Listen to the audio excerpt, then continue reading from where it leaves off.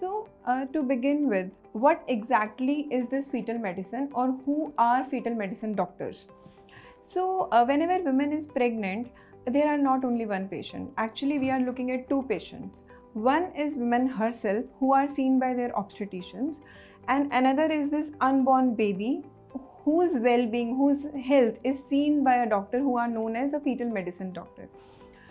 So we help you in assessing or in tracking the overall health of this unborn baby, like if the babies are growing nicely, if there is any lag in baby's growth, so what is the optimum time and how these babies should be delivered. This is the main thing that we help in management of these babies.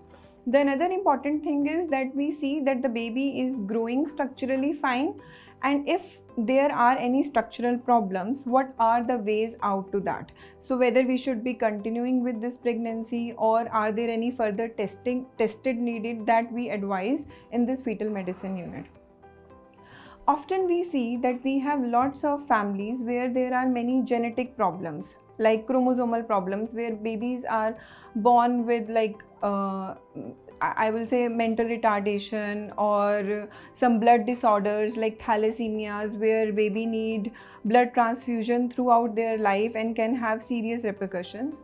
So in this fetal medicine units, in such families or for such couples, we offer a pre-pregnancy counseling, and depending upon that, specific testing can be offered during pregnancy, where we can take out actually the DNA of the baby, and we can check if the baby is having any defective gene or any defective chromosomal, and the baby is likely to have this suffering throughout their life, and then a timely decision can be made by the family.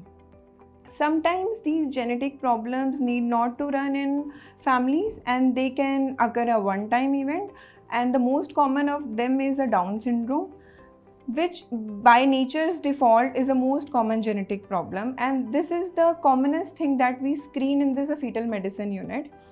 What we do is, during your 3rd month of pregnancy, we do one ultrasound where we check for specific ultrasound markers, and along with that we do one blood test, and we calculate risks for any pregnancy having high risk for this particular chromosomal problem, Down syndrome, or for say the commonest chromosome problems which can happen. And depending upon the results, the further testing, that is the definitive testing, is offered to such women. Also, we have seen that sometimes women have more than one babies, which are like they can be carrying twin babies, or they can be carrying 3 babies, which are known as twin pregnancies or triplet pregnancies. Such pregnancies per se, for mother as well as for babies, these are high risk pregnancies. So how such pregnancies should be continued, how their baby's growth should be tackled, how their structural scan should be done, and if needed any intervention has to be done, this all that we do in a fetal medicine unit. Again, the important complication which many women can have in a pregnancy is increased blood pressures, where we might have to deliver them early. So in fetal medicine unit, by checking from ultrasound, by checking how the blood flows are going from mother to the baby in the 3rd month only, we can actually predict, and then to some extent we can defer or to delay this chances of women developing high blood pressure by starting on particular medications, and thus decreases the chances of babies being born prematurely. Also, by ultrasound we can screen women, like we can identify women who are at high risk of giving birth to prematurely. So that is also one of the most important aspects of fetal medicine unit. Overall, this, I would say, not a very new branch, but yeah, very promising and very upcoming branch, and it has become integrated part or integrated subspecialty of an obstetrics, and it is very important for management of each and every pregnant woman.